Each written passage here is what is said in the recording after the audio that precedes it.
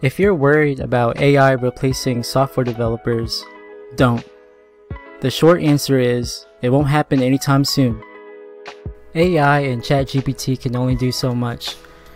So for example, when you go on ChatGPT, right, and you ask it to write you a simple website, it can do that. It can do, it can make you a website, but it will only outline the foundation of it. But you, as a developer yourself, have to go in there and tweak it to how you want it to be. AI doesn't know everything. It doesn't know all of our needs, all of our wants, the styling, the specifics. This debate has gone on for over a decade now.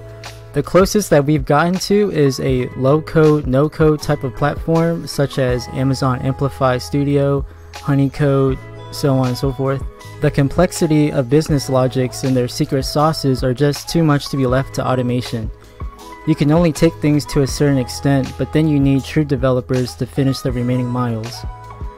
Regardless of how machine learning and AI is going to help us tomorrow, the fundamentals of programming are still the heart and core of everything that we do. Once you have mastered that, everything else is just normal evolution. In fact, now has never been a better time to be a programmer because of AI. AI and ChatGPT can help you so much. It can help you accelerate your projects, give you a foundation to build upon. So for those who are interested in coming into tech, or if you're trying to become a developer or programmer, don't worry, I promise you, now is a good time to get into it. AI will not replace us, not for a very long time. Thank you for your time.